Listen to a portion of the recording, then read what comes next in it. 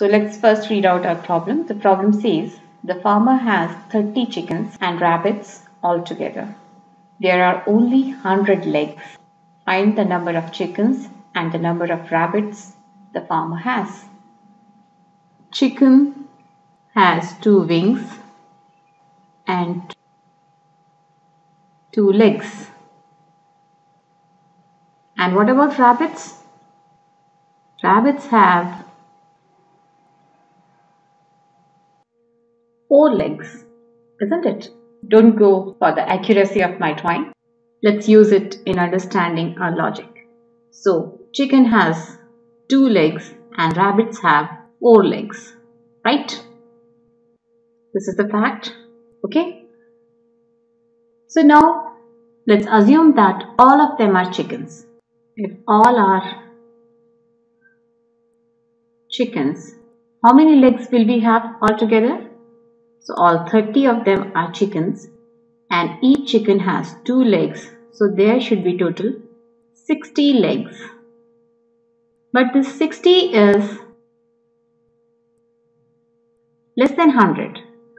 How much less? It is 40 less than 100. Isn't it? These 40 legs actually belonged to rabbits. So again, these 40 legs which are left over, we have to give them to rabbits because they need 4 legs, right? And how many legs we have to give to each rabbit? Yes, we have to give 2 legs to each rabbit, right?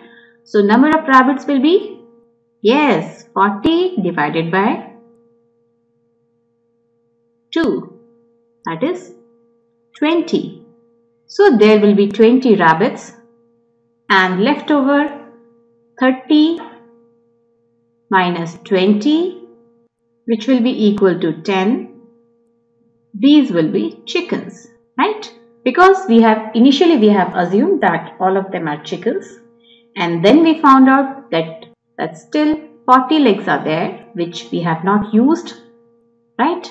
And since each rabbit has 4 legs, so we have to give 2 legs to each animal to convert them from chickens to rabbits.